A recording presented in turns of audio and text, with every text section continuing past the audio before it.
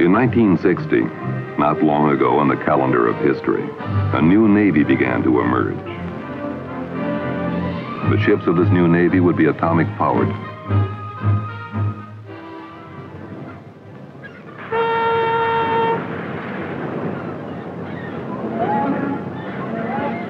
Now this new Navy has come to life, the most flexible instrument of sea power ever known.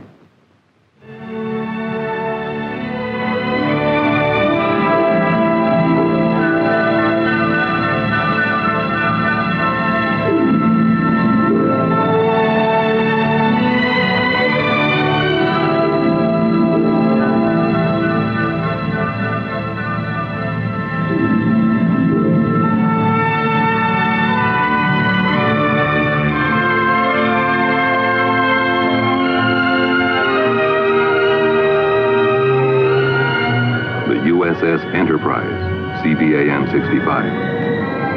She's really something to see.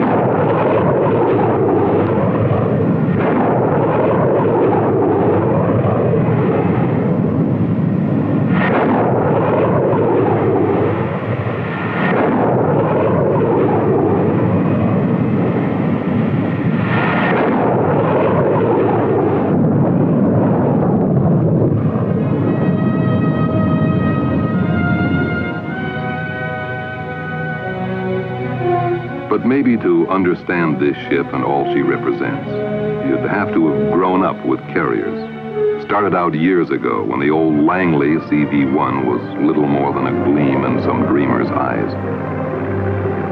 That was way back in the early 1920s. About the same time, in 1921, the Navy set up a series of tests. The bombing of captured German warships slated for scrap. Taking turns, Army, Navy, and Marine Corps pilots bombed a submarine, a destroyer, and the cruiser Frankfurt.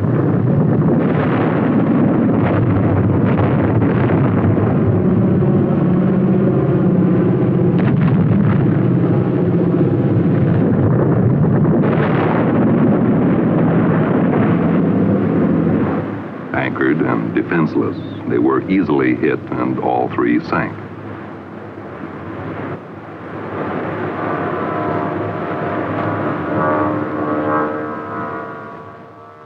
The big show was the bombing of the battleship Ostfriesland.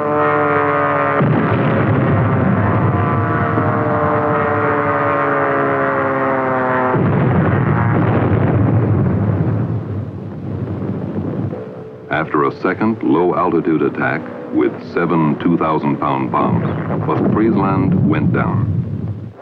And Army General Billy Mitchell, who led this attack, almost convinced America that surface ships were obsolete.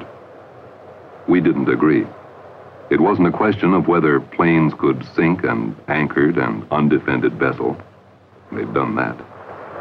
But what struck us was the promise and the idea of using planes to defend these ships and extend sea power. Rear Admiral William Moffett believed wholeheartedly in the idea. Moffett took the Navy's case to President Coolidge. He named a number of prominent civilians, the Morrow Board, headed by Dwight Morrow, to determine basic aviation policy for all our military services. So, in this somewhat skeptical atmosphere, the USS Langley CV1 emerged. She was an experiment at first, a flight deck built on an obsolete collier's hull, an airport sent out to sea. Lieutenant Commander Chevalier made the first landing on the Langley deck in 1922.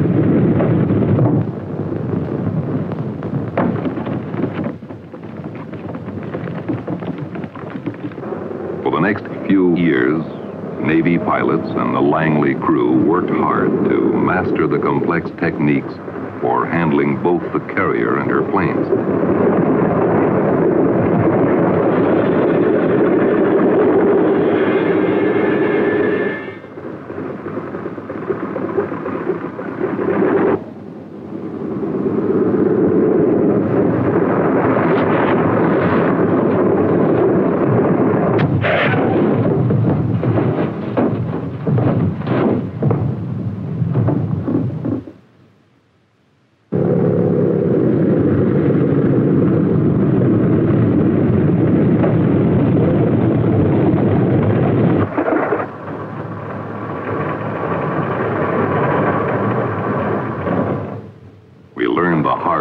But we learned to land on her deck.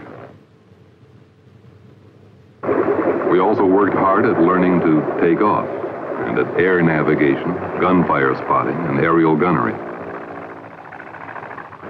The early 1920s also saw the development of catapults, arresting gear, a faster elevator to clear the flight deck, safe fuel handling techniques, a landing light system, and all the other hardware needed to launch and land, to refuel and maintain aircraft at sea. All our early work was complicated by the progress made in aircraft design from 1925 to 1930. Engines were increasingly bigger and more powerful. Planes got heavier and yet flew higher, farther, faster almost every day.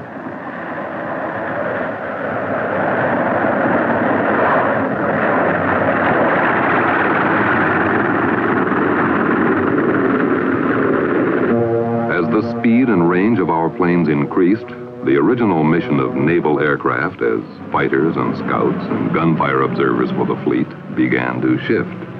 Pilots began to experiment with different methods of bombing.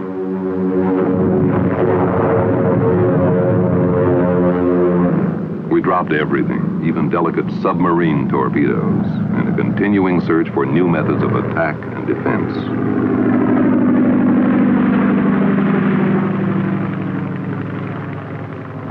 All this while, we were doing more than learning the mechanical and flight techniques of operating the carrier and its planes.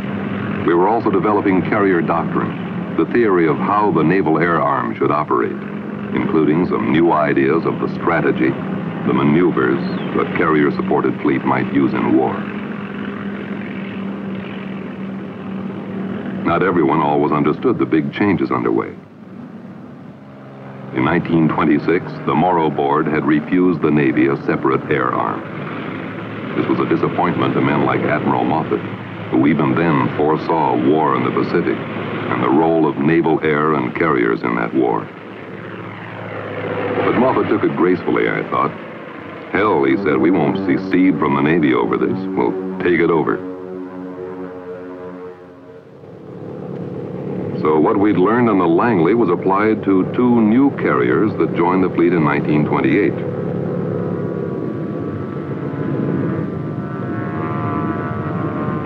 The USS Lexington, CV2, was the first of these.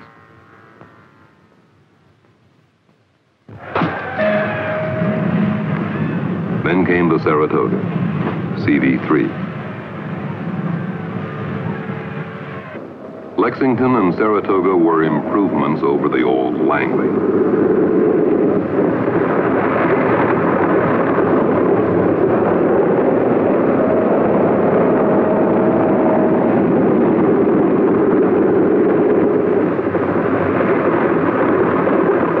But as carriers, both were compromises.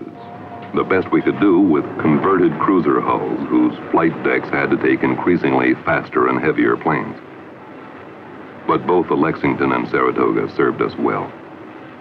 It was on their flight decks, in their shops and hangars, in their wardrooms too, that we worked out the operational techniques that made our naval air arm the best in the world. With Lexington and Saratoga, we also proved the basis of our whole carrier doctrine much earlier than you might think. Admiral Joseph Mason Reeves was one of the first to advocate independent carrier strikes, apart from carrier operations supporting the battleship line. Reeves was one of the first to prove the effectiveness of a carrier-centered task force. Fleet Problem 10 was held early in 1929 to test naval and shore defenses of the Panama Canal against a conventional battleship attack. Reeves left his safe position behind the line of battleships approaching the western canal locks from the north. He brought Saratoga through a wide sweep south of the canal zone. Then he turned back north to approach his target along an unexpected course. We took off from the Saratoga at 2 in the morning while still 200 miles at sea. Nobody'd ever done that before.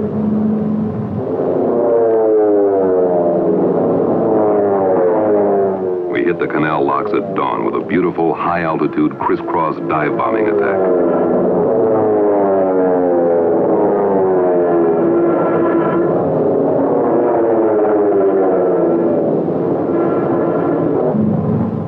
Nobody's ever done that before either. We took the defenders completely by surprise.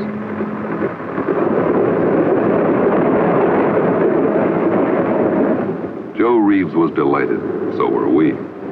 We knew this was really the first unveiling of carrier aviation. Others knew it too. A year later, Lieutenant Commander Forrest Sherman, later Chief of Naval Operations, advocated a fleet formation that anticipated the carrier-centered task force. Meanwhile, planes kept getting faster, heavier, farther ranging. And there were plenty to choose from.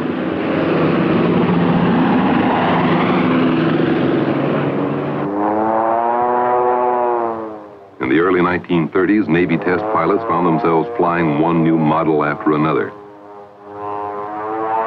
Some were dogs, but others, like the F-4B, became workhorses for the fleet.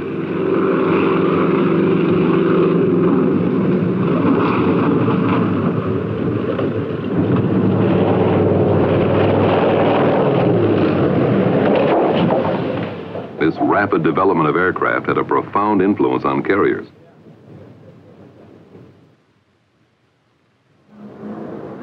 The USS Ranger, CV4, was the first carrier built from the keel up as a carrier. But by the time she was commissioned, she was too small and her flight deck too short.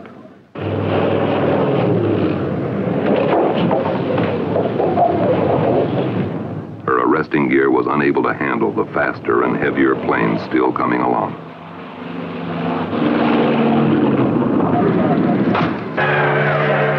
Not until Yorktown CV5 was commissioned in 1937 did we get a third assault carrier to join Saratoga and Lexington.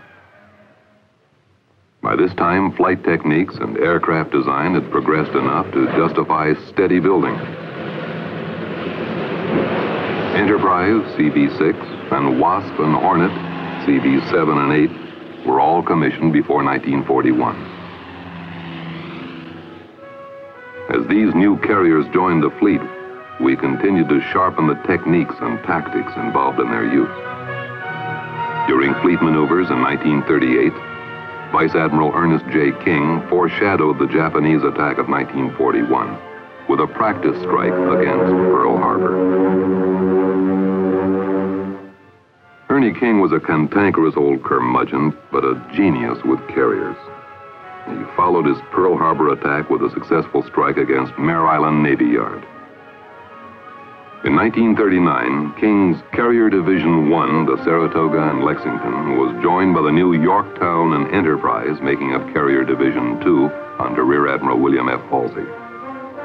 Together, Ernie King and Bill Halsey gave us a preview of how World War II was going to be fought. And so on the eve of that long-foreseen war with Japan, the planes, the carriers, the doctrine, and the great carrier commanders who'd lead us to ultimate victory were there.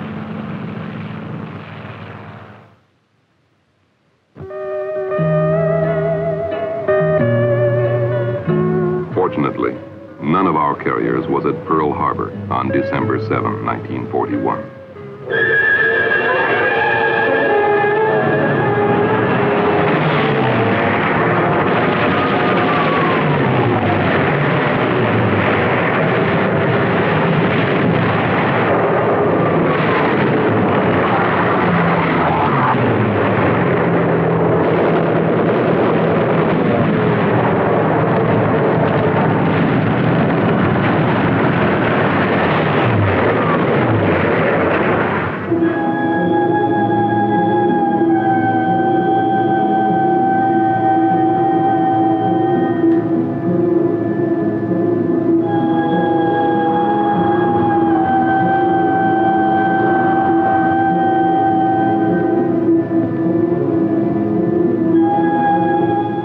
of that carrier-based Japanese attack, no one, as Admiral Nimitz pointed out, could doubt the effectiveness of naval aviation.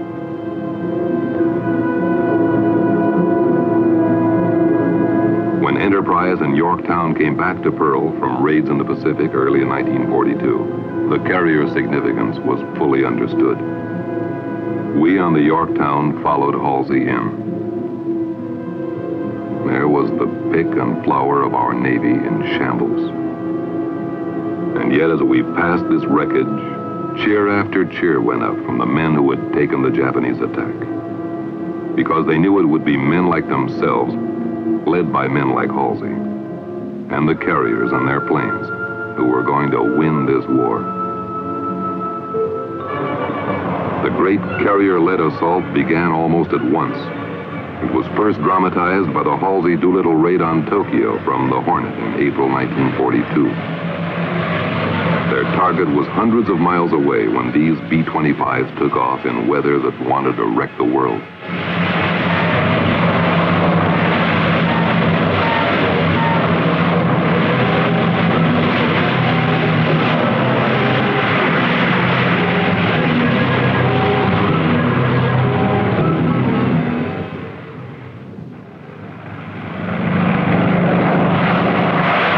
Then the carriers and their planes really got underway.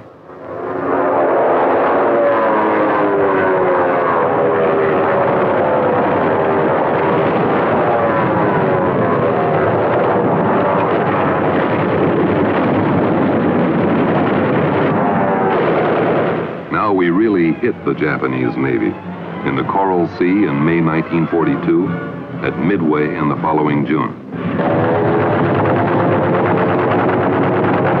The Japanese came to Midway with 4 carriers. We sank all 4. This helped to ensure our successful landing on Guadalcanal in August.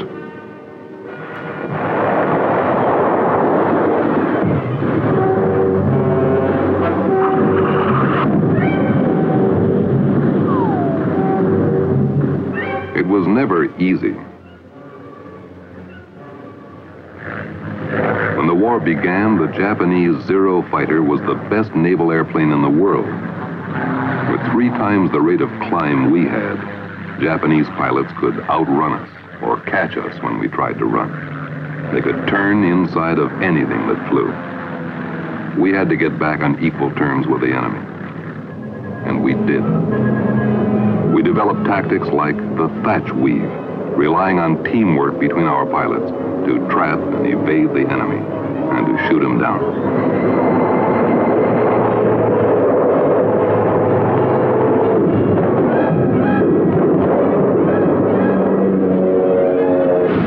We also developed better planes. First, the F-6F.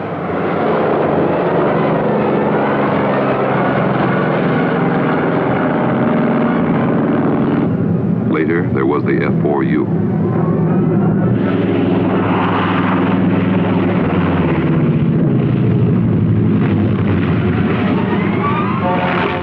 Meanwhile, Essex-class carriers joined the fleet. Now, under Ernie King as Chief of Naval Operations, with Nimitz, Halsey, Mitcher, and Spruance, we swept across the Pacific from victory to victory at sea and in amphibious invasions ashore.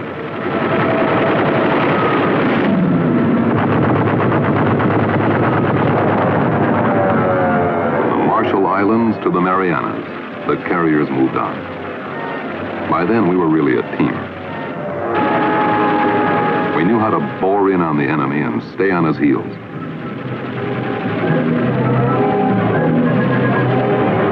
In this great drive across the Central Pacific, the carrier and her planes came into their own.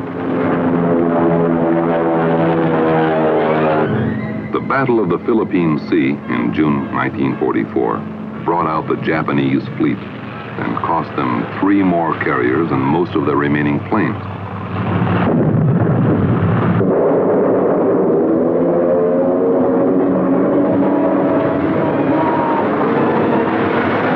As Admiral Nimitz pointed out, a truly secret weapon of the war was our ability to replenish at sea. What we had learned even in World War I, refueling destroyers at sea, and all we had learned during fleet maneuvers between the wars, stood us in good stead. By the time we came to the Battle of Leyte Gulf in October 1944, the Japanese were desperate. Now they resorted to desperate measures. Suicide attacks by kamikaze pilots who turned their planes into human-guided missiles, hoping to sink our carriers.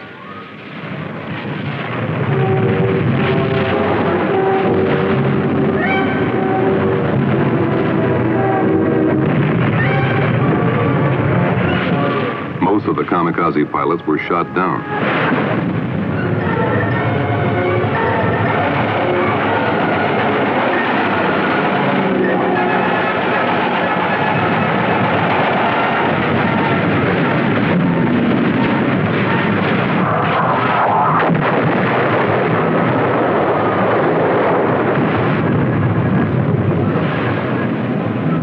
But we took some hits.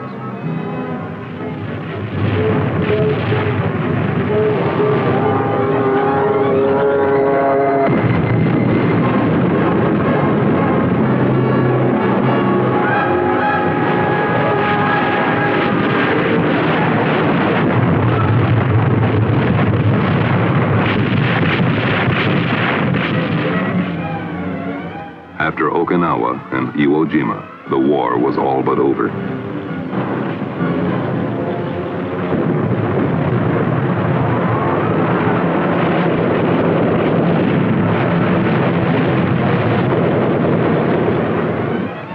You can say this of carrier performance in World War II. Carrier strike forces, Japanese or American, always defeated land-based forces. The issue was in doubt only when there were carriers on both sides of the battle.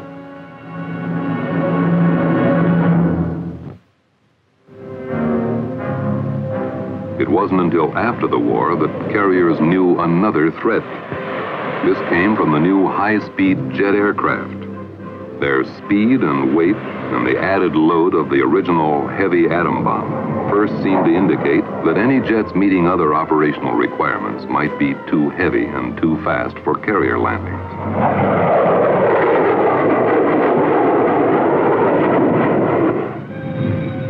But the first jet carrier landing was made by an FH-1 Phantom in July 1946.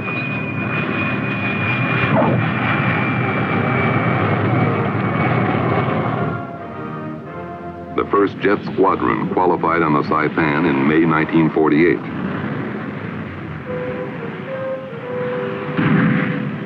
We were still in business. But as jet performance and weights increased, we were headed for trouble, back where we'd been with Ranger in 1934, with planes too fast and heavy for the flight decks from which they had to operate. This became increasingly apparent during the Korean War. We began to hear an echo of Billy Mitchell's old argument. Carriers, all surface ships, were obsolete in this age of atomic weapons and jet airplanes.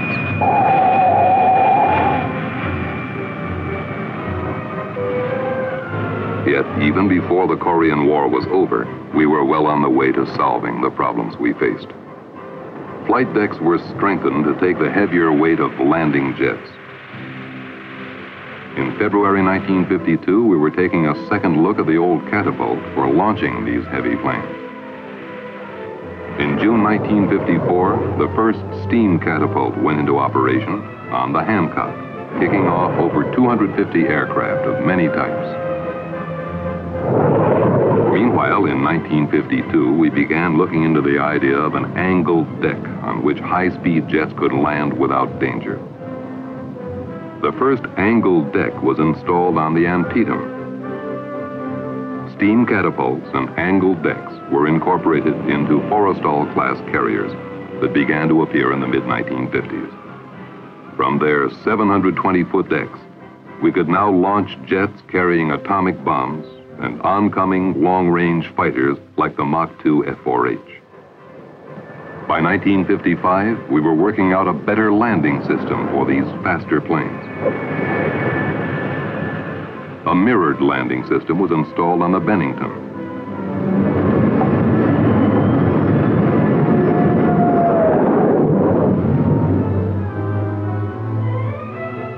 On the Midway in 1963, fully automatic landings were made hands-off, with both flight controls and throttles operated by signals transmitted from the carrier.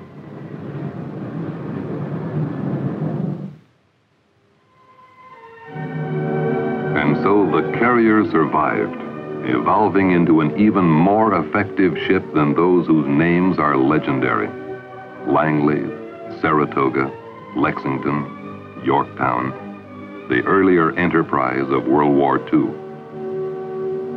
This is the new Enterprise. She's something to see, all right. A complex instrument of war or peace, just barely dreamed of 50 years ago. A shining example of our new Navy and of sea power at its best.